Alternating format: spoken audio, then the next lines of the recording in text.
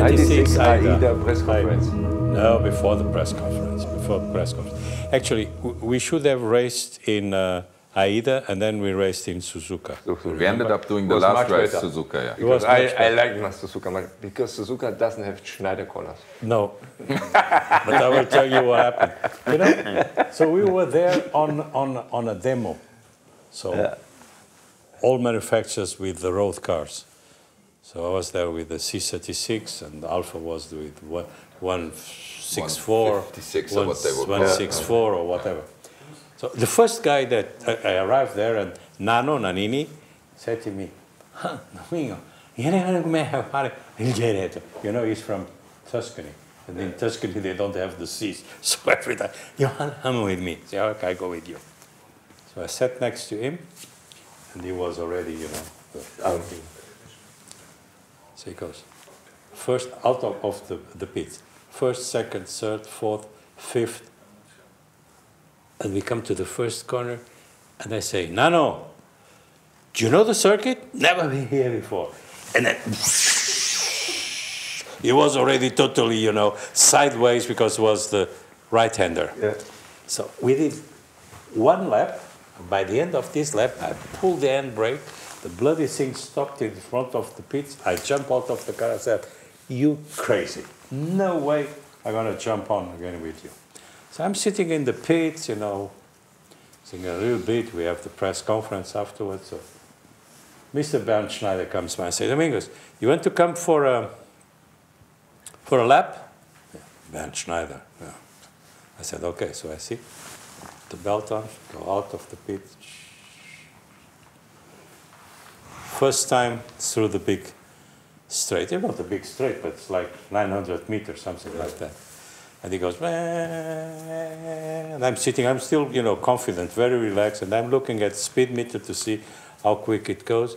And then I see, oh, my braking point is gone, my braking point. So his braking point must be arriving now, you know. We're just about time to brake.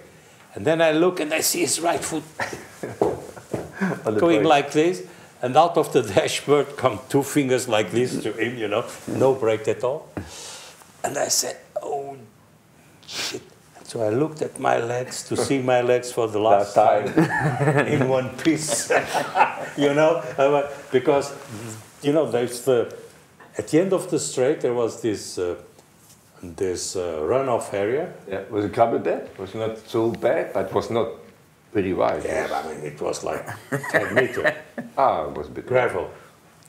And the big wall. So I think, hopefully it puts it sideways so that somehow we stop. We were doing like 160, 170. So it puts the car sideways, and we go sideways to the gravel. Hop, first looping. Puff! On the roof. As we land on the roof, you know, the sunroof exploded totally. There was all this brown glass. Puff! No helmet. Yeah, of course not. No, nothing. No helmet, you know. Yeah. Big boys, you know. Like Gitane sans filtre, you know, usual. So, bang, big one. And then second one, and I say, oh, Jesus, we're going to land on the wall. And then a second one, puff, on the wheels. I said, I want to open the door. the wall is already here, so I can't open. I look at him, and he starts laughing. I'm just about to kill him. And he's laughing. He says, Domingos, what happened? I said, Domingos, what happened? I said, you motherfucker, you just rolled the bloody car. That's what happened. You know, the bloody car. I said, oh, okay, are you okay? I said, I'm okay. Are you okay? I'm okay. But I cannot open the bloody door, so get out of the car. So he gets out of the car, I get out of the car, and we walk to the pit. The pits were like 80 meters away at the end of the straight. Bridgestone people were there. So I said, oh, Mr. Piedade, are you okay? I'm still, you know, brown full of the glass. Full brown from glass from the sunroof, Looks like you know. Mr. Day, you know. These days your hair will black, but then like after today, this... actually, nicer today. So the Japanese came and said, "Oh, Mr. Piedade, what happened?" I said, "The tire went off the rim." Look and check, and really. Yeah, of course. After that, there's no. Because it was the tire off the rim, but not the tire problem. It was unbelievable. So, okay, I went to the, the circuit hotel were the containers. The 40-foot container was a room. So there were the rooms there, and I go there, and I said, bloody Bernd Schneider. So I changed and go to the press conference. Nannini was in the front, and he was saying, "You didn't want to come with me." No, you know what? And Nannini was very popular because he did win in Suzuka. When Ayrton was disqualified. So 1991, huh? Yeah. So he was big name. So they were sitting in the front, the drivers in the front, and the team managers in the back. So, I don't know, 100 people. I said, "I have a question now." I said, "Yes. What do you think about Aida circuit?" I said, "Well, Aida circuit is a very good circuit, very difficult, very demanding, very safe. But the Bernd Schneider's corner is a little bit dangerous." Bernd Schneider's corner, so you could see the guys, Bernd Schneider. There was no Bernd Schneider's corner written on that. Anyway, that was a really embarrassing moment for me. But you had another big one. Another, how I came to AMG. I did the 24-hour Nürburgring, I don't know, 89, 91, I don't know, 90, and 90 I did it. The Ford, and I came first lap at all, free practice, Thursday. Down to Breitscheid, coming over the bridge, the car came sideways, and I rolled the car, warm-up lap. Yeah. This is what the Sierra? Sierra course was. The rear differential, the hose of the connection from the gearbox came out, and I got oil. It was very slow, even though I rolled the car.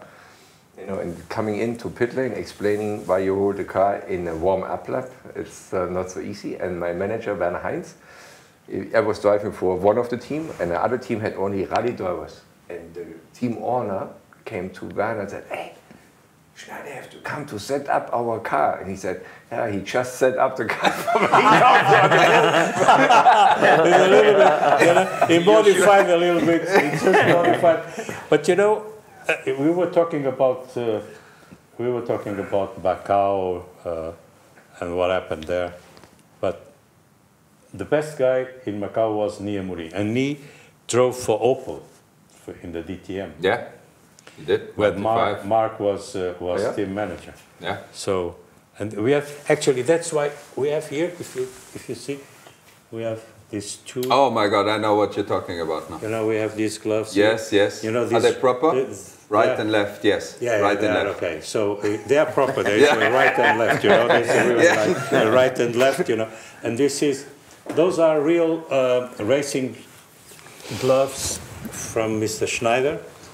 And the feet, if you look, right foot is black. That's too much braking. So you. Actually, I'm left foot braker. Left foot braking. Yeah. This is braking. Okay. You left foot braking? Yeah. Okay. Yeah, he's a go-kart driver. No, it's It's natural. Marky, what happened at the time with Emery? So 1995. 95. Nee was one of the 8 Opel drivers in the championship. And the race in Diepold, an airfield. So not a permanent track, which has the peculiar aspect of us having to, and the same for all the support races, you had to take your cars from the paddock to the pit lane. And the pit lane was located about, I don't know, like a kilometer and a half from the paddock. So there was very clear, I don't know, if a session, whether it was training, qualifying, about half an hour prior to the start of the session, you had to all gather at the big at the gate to the track, and then with 4x4s and everything, all the material, all the cars were being taken to the pit lane. So on race day, same thing. We all gather, we wait, the gate opens, we all move to the pit lane. The cars go into the grid, and on that weekend, the peculiar thing was the race engineer of me was not available on that weekend. So I was chosen to be the race engineer on that weekend. So I was the guy. Disaster. Yeah, of course. So I was the guy in radio contact with him. So fair enough, the cars are in the grid, we're all ready, the time is ticking down, 5-minute board and 4-minute board, and you give the information to the mechanics guys, you've got 2 minutes, now tire warmers, and give them all. All of a sudden, Ni comes on the radio. Maki, follow Ni, estás a ouvir? And I'm already, why is he speaking in Portuguese to me? Because the official language for everybody to follow was English, right? Because we had engineers from Germany, from England, from wherever. And I replied and I said, yes, Ni, I can hear you. Please speak in English. And he comes back again. No, Maki, vem cá ter o carro. So come to the car.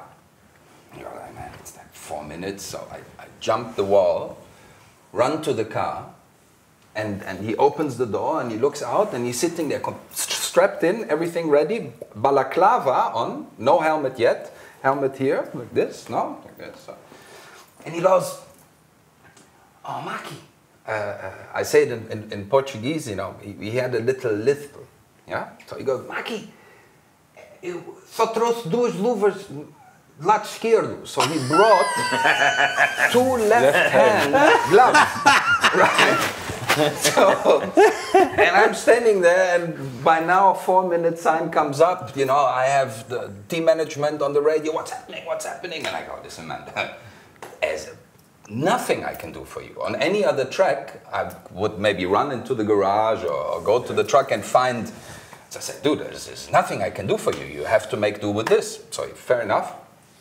He put 1 left hand, 1 glove on, and well, yes, he could have done.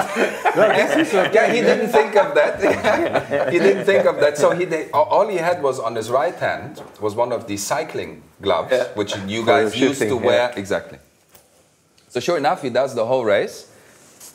And the DTM format, as you know at the time, was two races of 100 kilometers with a 20-minute break in between. Yeah. Good. So he comes in, and of course his hand is completely fried. It's open, and he's not in a good place. And so I say, okay, I gotta, can you go and find me gloves? And we could not go back to the paddock, in those 20 minutes. There was no way. So I looked around, and sure enough, behind, all the equipment, there is KK Rosberg's motorhome, big Winnebago. Private motorhome. You remember the one that he used? Superstar, he was there was his own team, so he made the rules. So his rule was, I have my own motorhome. Good. So sure enough, and it is super hot on that day. It was 40+ degrees. It was terrible. You remember it was the race that Michael Bartels collapsed out of his Alpha in qualifying because we closed every single hole to have better aerodynamics. So I go, okay, that's my only shot, I try Keke. So I knock on the door, and sure enough, yeah.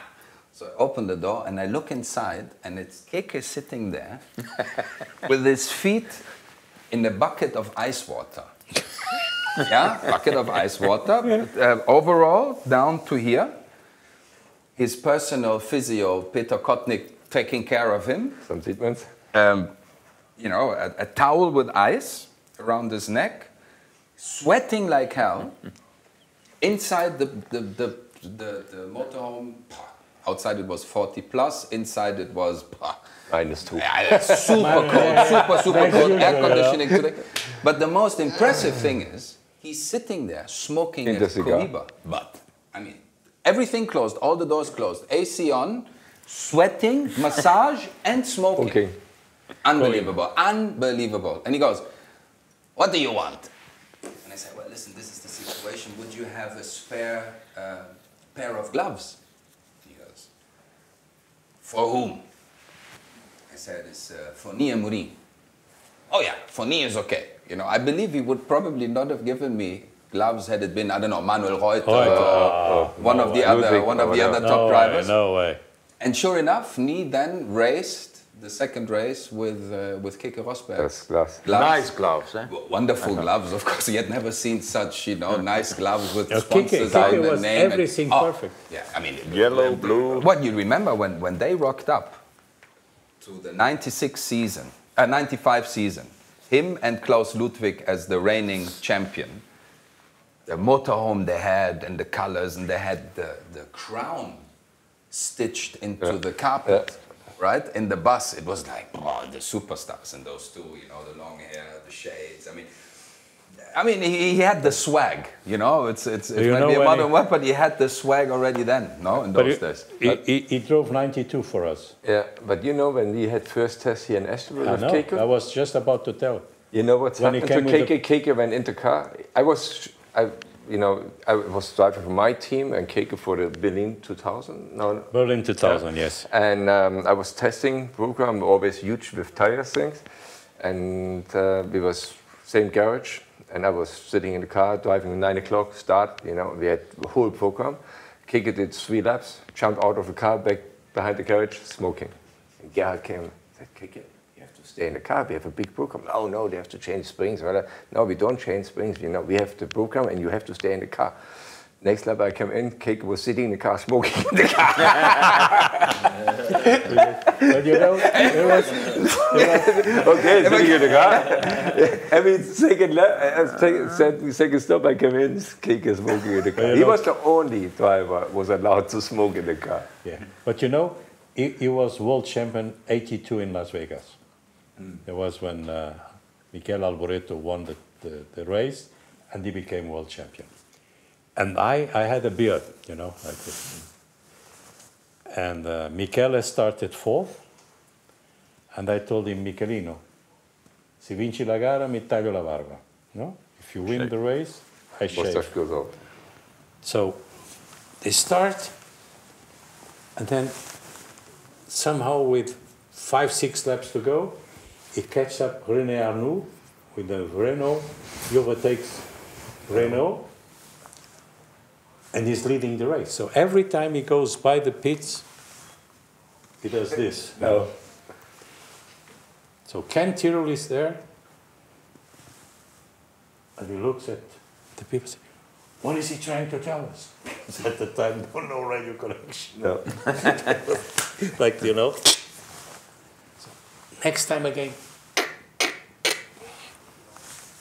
So finally, you won the race. So they shaved me straight away. Pierre Ginzani and Alboreto, and they shaved me completely. So I was like, you know, shaved. It was the first time I could remember of not having a beard. Diana Ross was there, and a big interview with Keke Rosberg because he was a world champion. So Keke, now that you are a world champion, so how do you feel? What's going to change for you? Well, I have to tell you, from now on, world champion, I can smoke in Frank Williams' motorhome. Because Frank Williams was a health freak, you know, remember? But this is, so we came to Portugal for him to the very first time he drove the car was here, before this.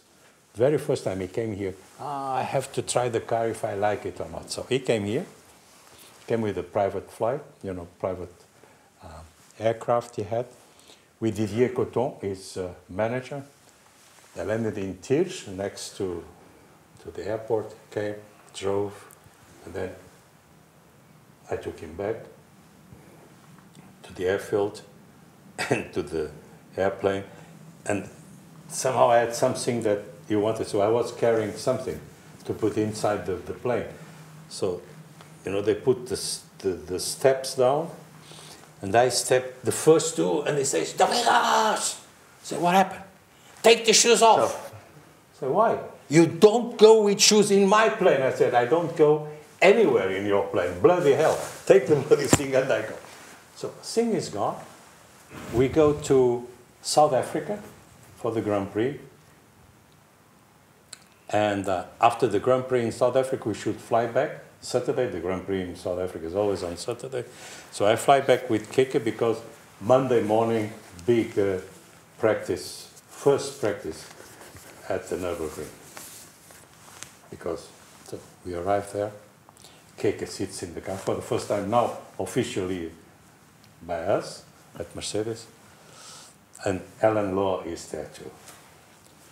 So Keke does 5 laps, stops, next 10 laps, then he stops, he opens the stops, they open the door, Alan Law comes in, says, Keke, what do you think about the car? What do you think about the engine? And Keke, very calm as usual, said, Alan, please. With women, I only talk about going to bed, not about the car, okay? So it went on. And then we had the race, first race in Hockenheim, you remember? Where he had the wrong, Keke chose the wrong tire. No, he chose. You know, the reason was he took this smaller tires. We were talking yesterday. Yeah. And I said, Keke, because the bigger one was better for the race, and Keke took the smaller one front because it was better for qualifying. First race. And then Kees asked him, Keke, why you take this tire? The other one will be better for the race. And he said, listen, this other tire has no character. No character. No character. No character.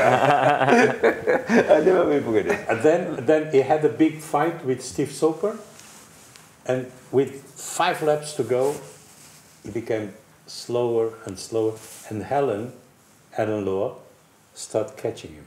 Yeah. And they passed the pits going into the last lap. And Keke closing the inside, and Alan goes to the outside. She smoked him around the outside. You remember? Right? Oh, absolutely. And Alan Loa went to the outside, overtook him on the outside, and won the race. Won the race. That was something. And at that time, we had like a 10 or 15-minute break.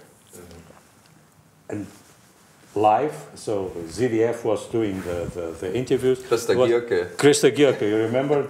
She was a Olympic star of the German television, blah, blah, blah, blah. She's doing an interview. And she comes out and goes to Keke. I mean, this is a very hard one. So you go to Keke and say, oh, Keke, unbelievable. Now what you think, you know, Alan Law was the first time and only time that a female won a race, a DTM race. So I say, what do you think about Alan Law? And Keke, you know, very calm as usual, says, Christa, now I know why Alan cannot wear mini skirts. So Christa says, why? Because she's got big balls. You could see the balls from the mini skirt live on television. You know, Christa was like, back to the studio. Back to the studio. Back to the studio. Advertise. That was Keke. Keke had not won a race by that time. Would that have been his first victory? No. He won in Woensdorf. Before that? Yeah. Because I have a very good memory about that race. Because we talked earlier about the wet disaster at Nürburgring. Yeah. So we were clearly, 91 we started. And we were very competitive, but one thing we didn't realize that not only you need to be quick, but also very consistent, especially in DTM. And I think from my point of view, the DTM was the ITC or DTM. Yes. So technically the best class, and especially for tire development, I worked in. So most difficult. Yeah, because cars were very high tech and beautiful, and much more with the weight distribution changing, radiators covering, all sorts of things, ABS, okay. But anyway, so 91, finally we finished second in the championship behind the Audi. So 92, testing went very well, and we were clearly AMG Mercedes Bridgestone favorites. So first race in Zolder didn't go too well because of one mistake by me and one mistake Well, he by... had to do the rescue race. You remember on Saturday and afternoon? one mistake by the team when they didn't put enough fuel in the car. So I think you were leading, and then the tire degraded very much. But anyway, we didn't win. So then next race is the wet disaster. Yeah. So the pressure is on. Yeah. So then we go to Woensdorf. Okay, so then in qualifying I have an argument with Keke. Normal. No, because Arguments with Keke. we want to be quick, but he wasted a set of qualified tires because he said, okay, now we put the qualified tire on. And I said, sorry, Keke, it was too late. Because wounds were quite long. Too late, you cannot make it. Yeah, we can. So no. So I'm angry, but he goes out, and I was right. So when he comes past, flags on no lap. Okay. So then later we have a discussion about this, and I said, look, you wasted tires, so I am not going to give you any tire. You use your used tires from Saturday in the warm-up, because I don't want to waste one more set with you. So, and I don't know if he got the message or not, but anyway, maybe he thought, okay, he is angry, but tomorrow he forgets. Yeah. So this is the warm-up. He comes in, so first you start on the used tires. He comes in, goes to his engineer, or speaks to his engineer, put the new tires on. Sorry, we don't have any. Why not? I said, well, because Bridgestone said, or Kees said yesterday, we don't get any more tires. So he comes out of the car, looks, goes to him, where is he? So it was immediately clear who is he. I knew what he wanted, you know. And I was standing near the guardrail, and he pointed out, there. So Keke comes to me, start to shout, grab me here. So I say to him, okay, please take your helmet off. Yeah, to have an even playing field. Yeah. So anyway, it calmed down, and finally he won the race. So fantastic maneuver how he passed Jörg van Ommen. Yes, also on the outside, in the chicane. Fantastic, and we won the race. So after the race, I went to him and said, Keke, look, I think next race we have an argument again because this is motivation. But ever since we have been very good friends. So, He's a character. Keke is fantastic. Oh yeah, absolutely. Good guy. Oh yeah, there's no doubt. Yeah. But I cannot understand why a guy with such a character is the father of a guy who is so well educated, so straight, nothing goes wrong. He has a beautiful wife and a nice child and no tattoos, no nothing. I mean, huh, Pedro? What? Oh, no, pussy. No, it's unbelievable, you know, isn't it? Yeah, I like Keke a lot. And Nico is really Did you drive with him at Peugeot? With Keke? I raced against I him. raced in his team, DTM. Yeah? No, I raced against Keke when he was racing the Peugeot. I was with Porsche, just. Yes. And Keke did the Peugeot round at that time. It was the first time I met him. But you know where it was? Team manager was Jean Todt. And Peugeot, yeah. And they went to Le Mans. And then Keke, I don't think that Keke ever has put his hands in an engine or change a tires or whatever, you know, make it dirty. No dirty hands, no way. So they are in Le Mans. It's like 3 o'clock, no, it's later. It's like 10 o'clock in the morning of Sunday. And he goes and, so he stops on the straight. So he goes on the radio and says, Jean, the car is broken. Can you change my slot for my flight to Montpellier? Jean went berserk, you know, because he said, the car is broken, change my slot. Unbelievable. Keke was just... No, those were great times. All the guys that were in the field at the time, whether it is a Keke or a Nannini, you know, but you had fantastic names. But you know that Pedro, when you was driving, I remember F3000 in Spa. There was actually the day before the accident of Alex Zanardi. And Ayrton was in the motorhome, in the McLaren motorhome, on the post-qualifying briefing. And then he said, let me know how the little one is doing. I said, okay. So Pedro started, and was a big fight with David Coulthard and Gilles de Ferrand and I can't remember, Panis and all these guys. And actually, when he was like, I don't know, second, I knock on the door, open a big meeting of McLaren. And I said, Ayrton, he's second. Okay, go. So I closed the door, went back to the pits. So he then gets first, into first place. So I run to the motorhome again, knock on the door, open. He's first. Okay, okay, keep going. You won. I opened the door, and then he said, he won the race. And then, you know, Ron Dennis says, Domingos, get out. And then, you know, Ayrton, it was 93. That was the year of where he had, you know, he had... It was on a race-by-race sort of contract. Correct. With them. Yes. But I tell you the story in Imola, the year before he then got killed. And then he says to Ron, Ron, I asked Domingos to do this. Don't interfere. I said, oh, Jesus. But in 93, he was on a one-to-one race. And he got $1 million per race. Yeah. And the money had to be in Brazil on his account on Wednesday. So he could fly Wednesday evening to Europe on his private plane, land in Cabo Verde to refuel and let the dogs get out for a piss, get in the plane again and fly to Europe.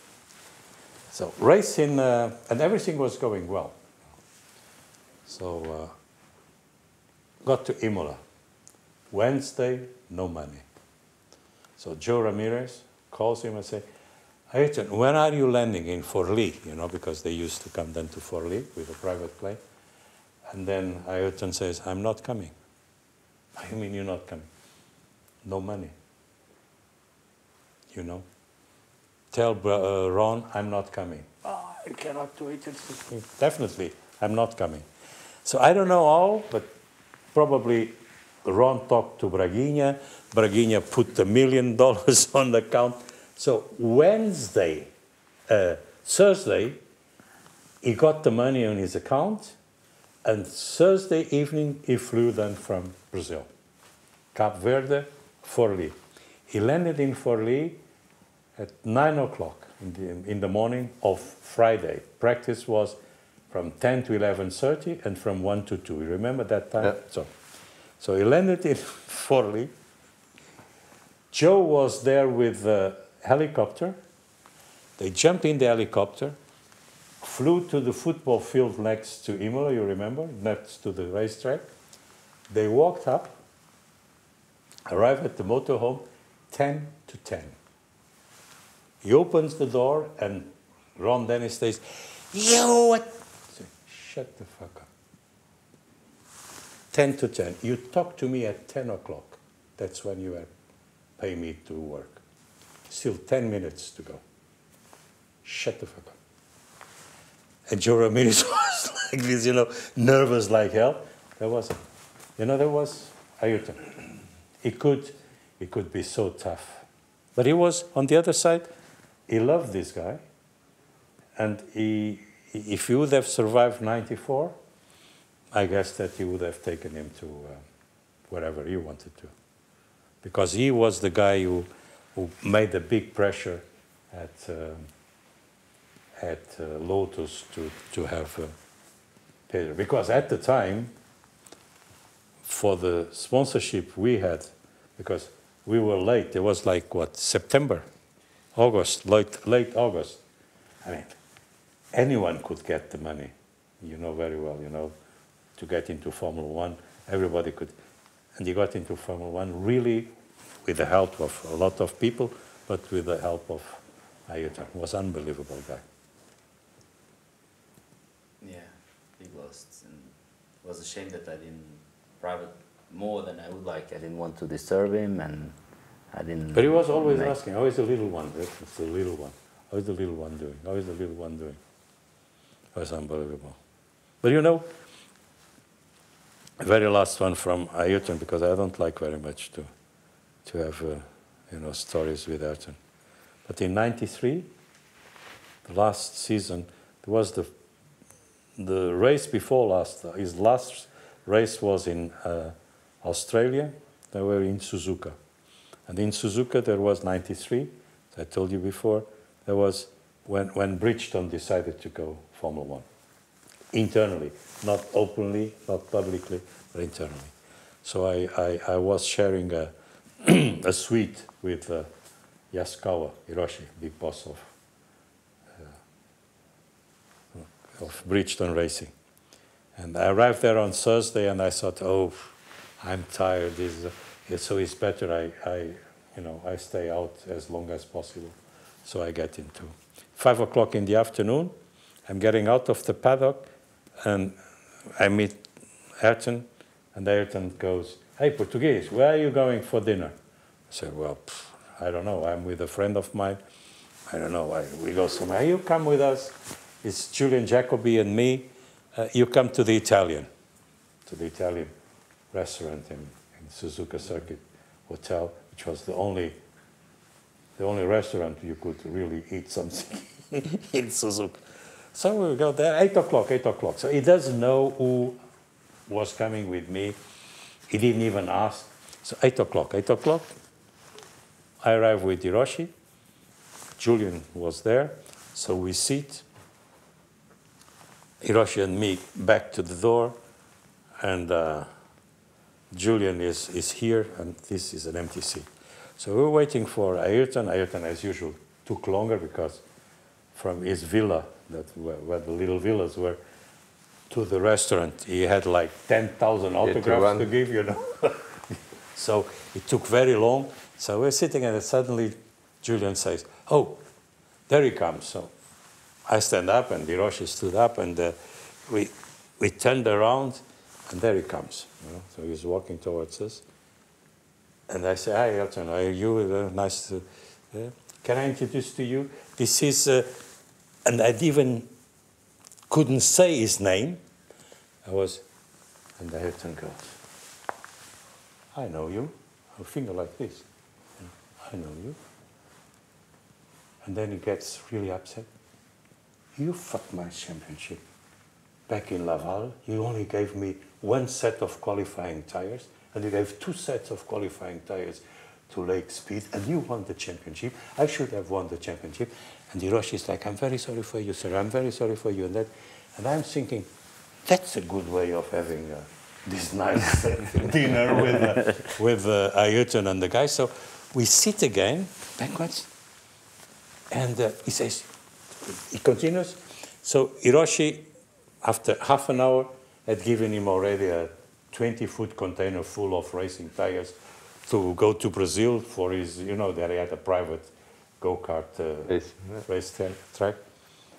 And they discussed, and Ayrton says again, "You only gave me 1 set of XRY yellow point 222. So I said, okay. So finish dinner, and Hiroshi goes back to the room, and I said, "Hiroshi, I'm coming later a little bit. You know, I try to catch up with the time. So I'll be." Okay.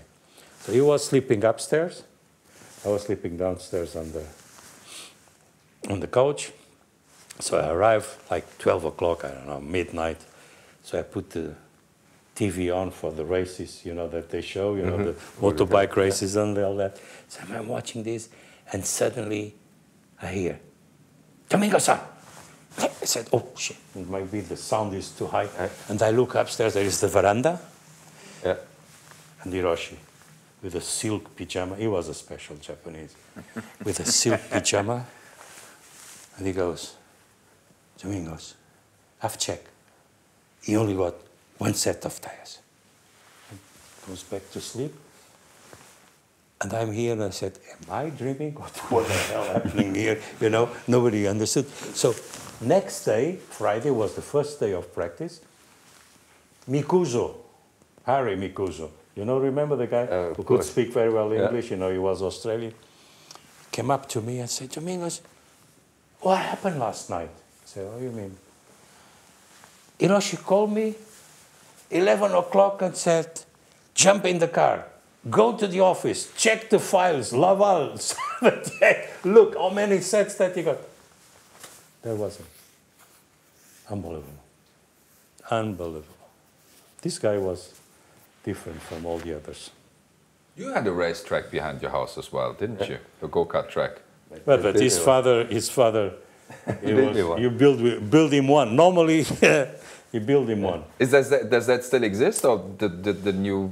I think a part of it still exists because we sold the facility, and but it's still there. Last time, 5 years ago, it was there. I don't know what's going on yet. Yeah.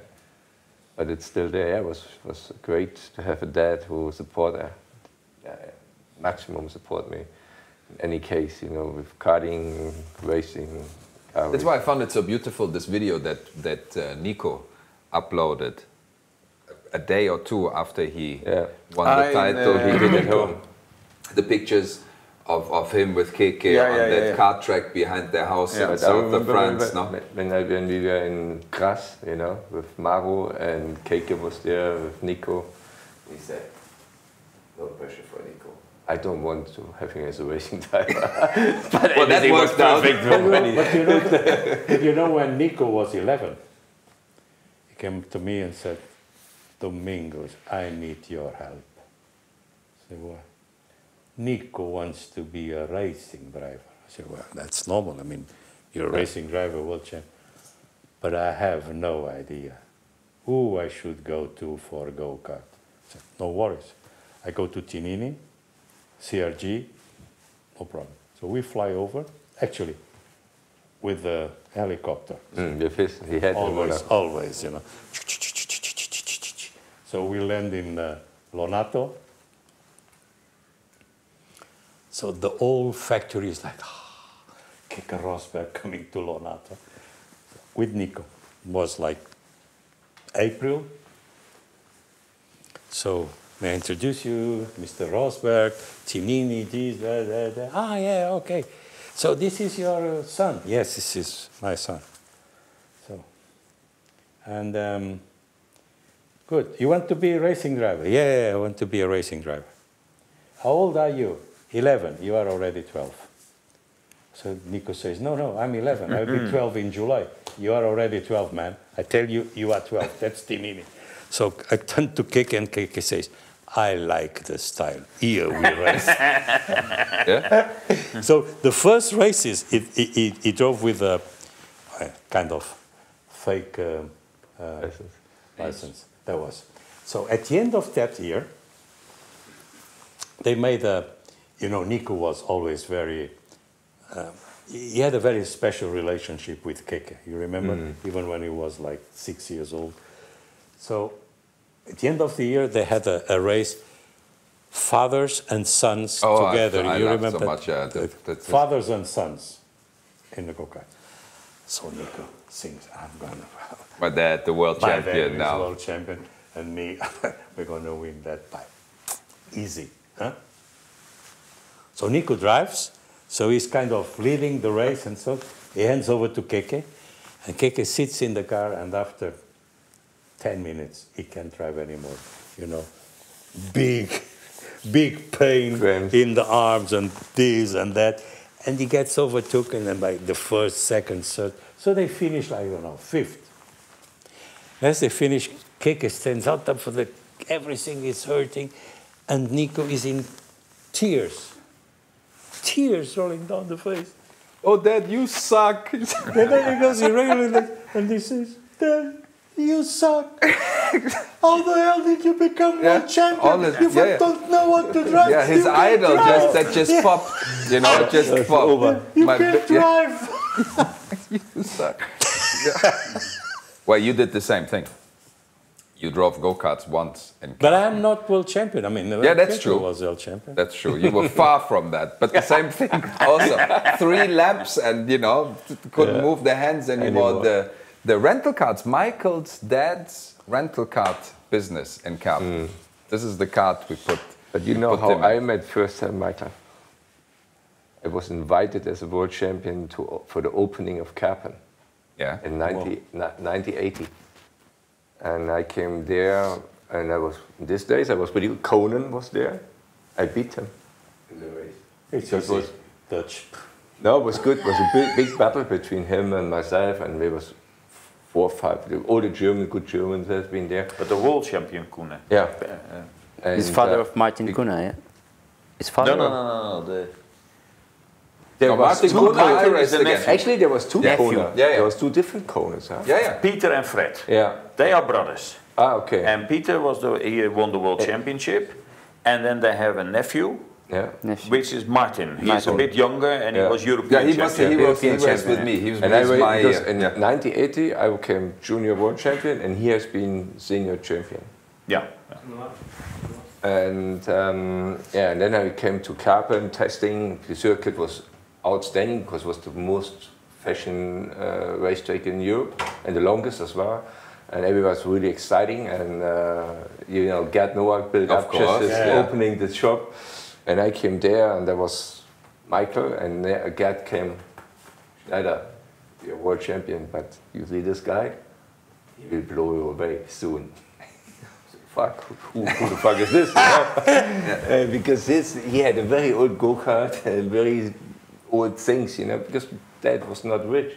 He couldn't buy him anything. But and, his father was just running the track. yeah, no? was Yeah, just yeah, running. yeah, that. just His running. mother was running she sold the sausage and the fries. Yeah. The fish and chip shop. It was a fish and chip exactly. It shop. was next to door. I mean, they had no money at all. And everything we threw away, he put it on his cart and he beat everything. Yeah, because you know? people always think it was his dad who owned the track, track, it's not- which no. is not true. No, absolutely he not true. was the guy who operated the rental go-kart. He came to us and Yeah. asked, hey, you have to pay Yes. 50 marks for the whole day of driving in it. And he had a stock in his house. Yeah, and the tobacco for the rolling cigarettes. Exactly, and yeah, this, I mean, it was nice guys because we went into the shop to buy something, and his dad was always supporting you, try to help you if you have any problems. But in these days, you know, even in these days, motorsports was already expensive, and you did not expect seeing a guy coming in this sports without any money. And was really impressive how Michael improved. I was 16, he 11. You know, this was the first time I met him, and I never will forget. And I saw his face there, you know, it was really baby face in that time. Yeah, this round. Round face. Yeah. And he was so fast, he was unbelievable. I mean, in this days, we say, he's driving without weight or whatever, but he was, You could tell, you could see immediately, this will be the guy for the future. And from this moment on, I always followed a bit because he was racing first for Gerd and then for Neubert. I was with Jupka as well, and he was factory driver there, and he won nearly everything except the world title. Yeah, he came second, right? Yeah. To Gilardi. And He came second. 85, second to Gilardi, He came second twice. Third. and came- McNish third. No, but he came second twice. Do you remember when he was already world champion, 5th world championship in Suzuka? yeah, He said, he do another one. But you remember that? yeah, I remember that. It was I in will Karpen, do- I guess. Karpen. The But he- world championship is in Karpen. And he did. I will race in Karpen. Oh, when he was already in Yeah, Formula Yeah, One. it Yeah, was yeah, five yeah, times. yeah. It was the fifth. It was like Senna. He made it pretty much like Senna. Yeah. Michael to Nico. Oh, The love for motorsport. I mean, Nico, I wasn't. No, To be quite- love as a human being, you know, like if you like to race, how can you explain that Michael was racing in go-kart, racing in motorbikes, and then he stopped, he quit Formula 1 and then come back to Formula 1. But Nico, he was world champion and he stopped racing. How much does he like for racing? No, but Nico, everything in his life has always been programmed. Everything. No, and he said, I want to Everything. become F1 world champion. And then that's He it. achieved that, finished. Really? Had he won that thing 3 years And ago, so he would have stopped. your opinion is that he is Yes. correct. Yes, I No, think. if it's it, I don't know. According to him, is correct. According to his wife and to his belief in Buddhism, yes, because everything is But planned. according to his passion, No, you have to have passion, otherwise you cannot win a championship.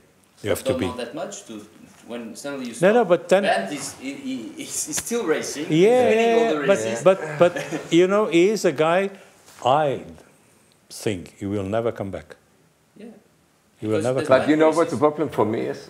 For my side, I mean, Pedro and myself, we are pretty lucky that we achieved getting a racing driver, professional racing for such a long period. And for me, honestly, it would be very difficult with 31 to decide to do anything else. Who give me the same passion, I have the same motivation to do it.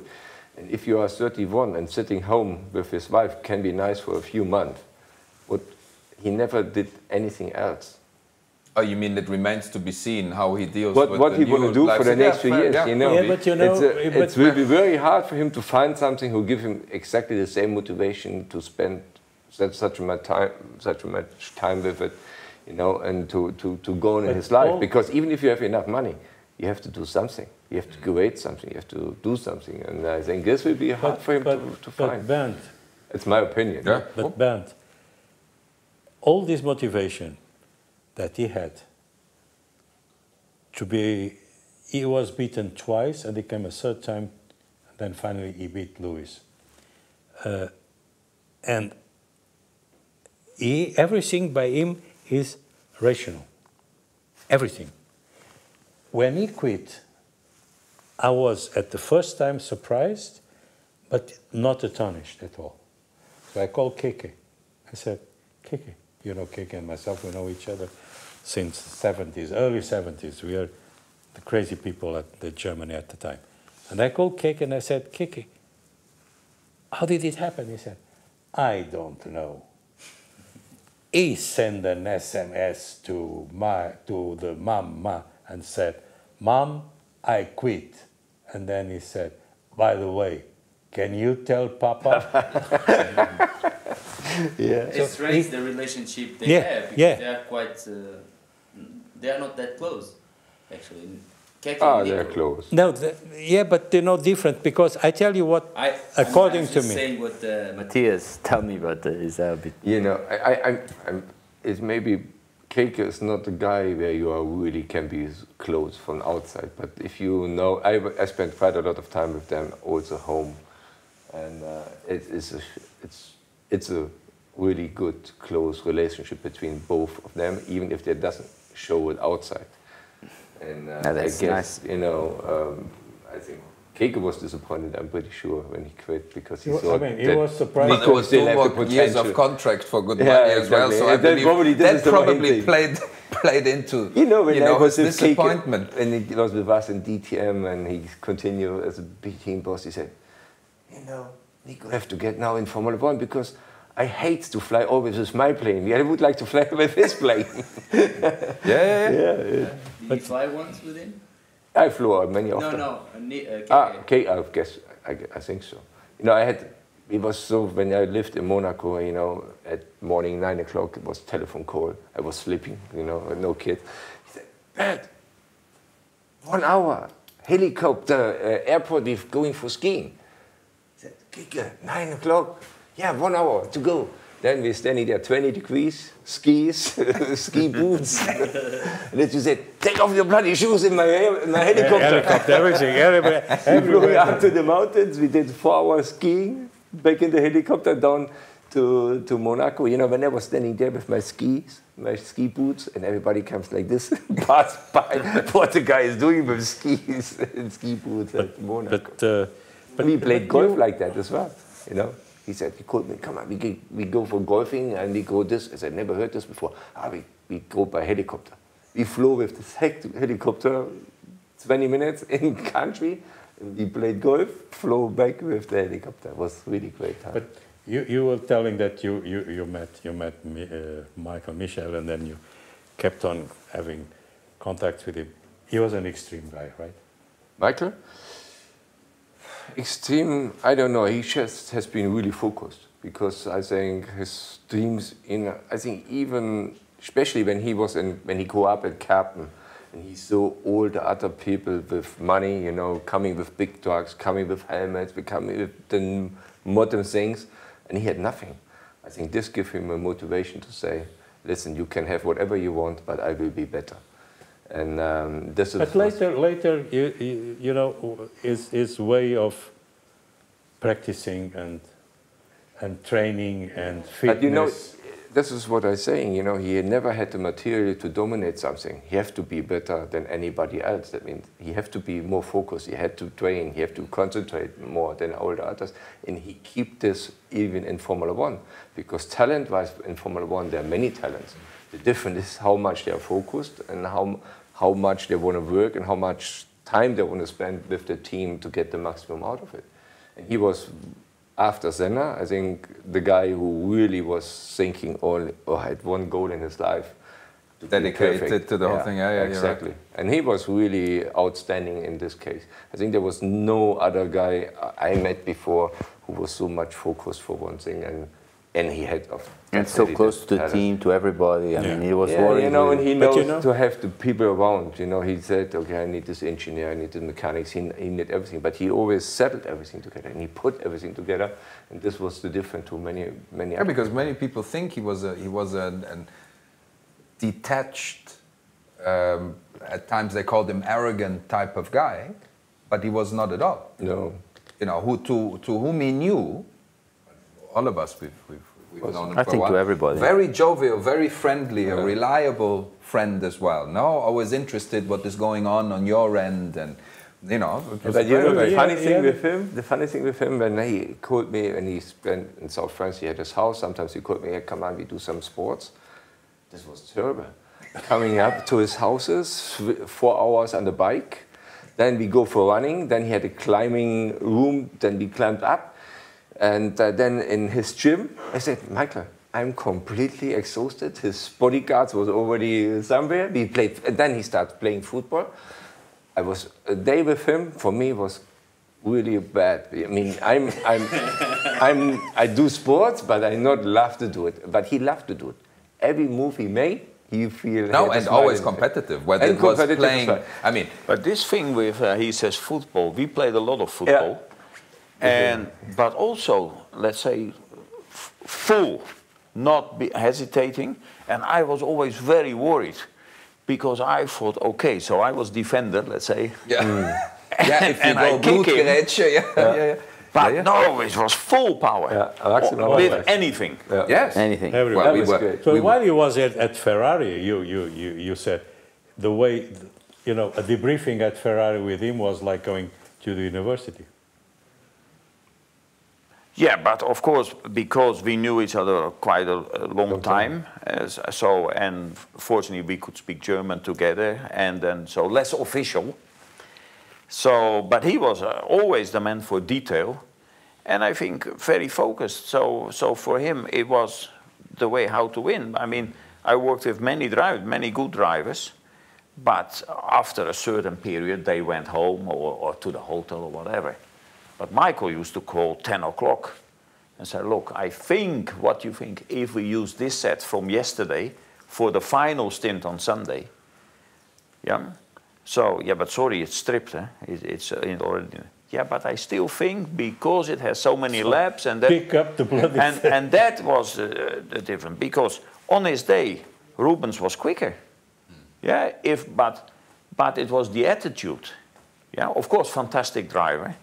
And he could deliver, yeah, if it was necessary with a pit stop, to do just the last 2 laps a bit quicker, you know, for overtaking. Yeah, he delivered.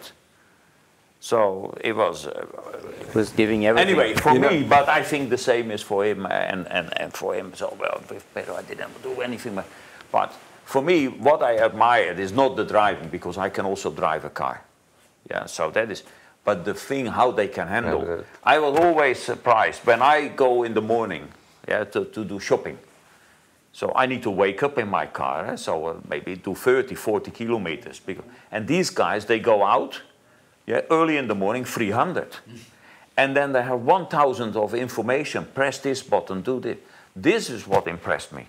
Yeah, I think if I have a nice sports car, I do also on the motorway in Germany with a Mercedes 200 something. This is not the issue, that is just getting experience. But all these things and the reaction, this is for me why he is a driver or he is a driver and I'm just what I am. And this was with Michael, was fantastic. But you know what also happened with Michael? I raced with him with karting, and we never raced each other. We had one race we raced together, was Le Mans in 1991. I'm with Porsche and he with Mercedes. That's the only race we ever had.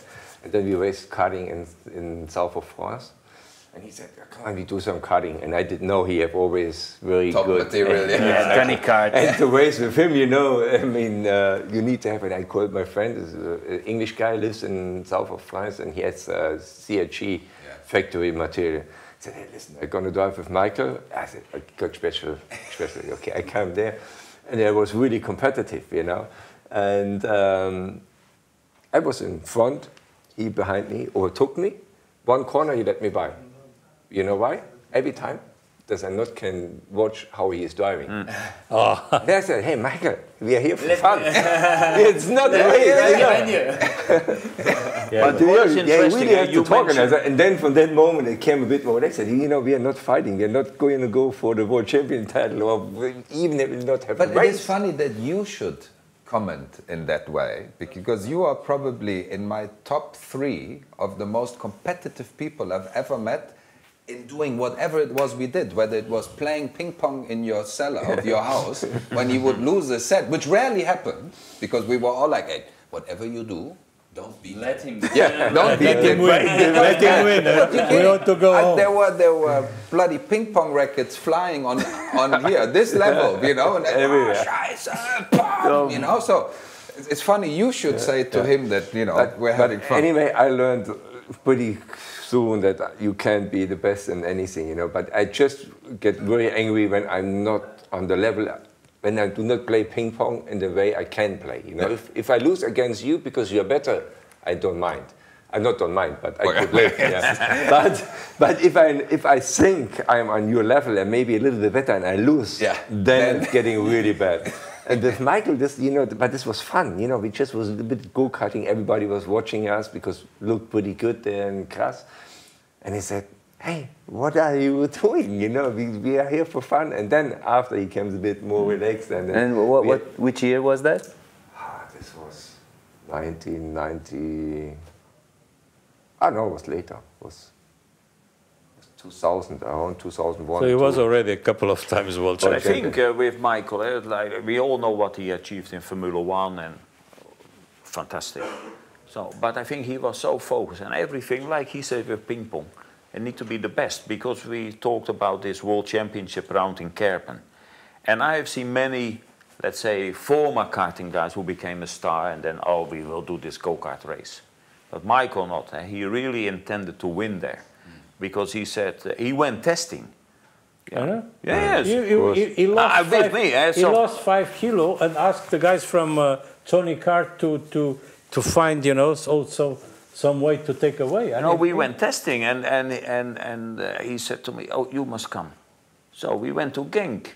We were testing, preparing. What is the best? How do these people? Because he was not there just to drive as much. No. He wanted to win. Course, yeah. So, and that is I think the difference. So, absolutely. So, what do you think? Was a nice talk? Was excellent. Nice? You know, was... Well, if we are still friends, then it's fine. Yeah, I'm okay. And now we go for a nice lunch. Thank you very much. Thank you. Thank you for coming. And motorsports is such a funny sport and such a nice sport where friendship keeps on going around. But I think what you said, that for example in the DTM in those days there were characters. Yeah, absolutely, yes. Yeah, and I think now I have to say, so football is not so good, but we have a good driver now in Holland. But I think what is missing is really characters also in Formula 1. Absolutely. Because I'm a big fan of Nico because of the way we work together, even when he was in Williams. So I like the guy, so technically. So, but you are right, I understand what you're saying. So for me, I hate tattoo, but no tattoo.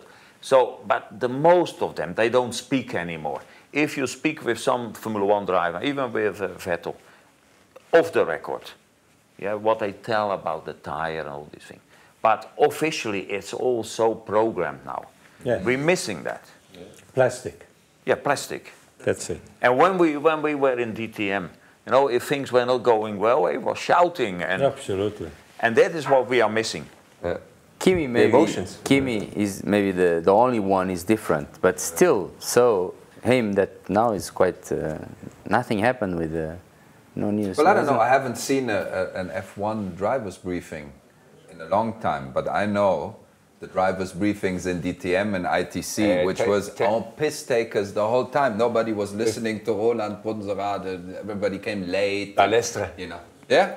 You know, I remember with Nannini. I don't know if the record is still on record, but Nannini. I was Eddie Cheever, Nannini, and myself, and Piercarlo Cinzani was my teammate. And Nannini was telling something in English. His English wasn't that good. No, you it know, was like and slicks he in the was rain. talking about girls. Yeah, he was talking about girls, and he always said he to Cheever and Voigt was sitting next. And then Cheever took Nannini's hand, put on his stick, and said, "Listen, this is a he, and not a she." This was the moment I also know what's the difference between a he and a she. This is a he. Excellent. That was the fun. I was doing the driver's briefing. Thank you very much.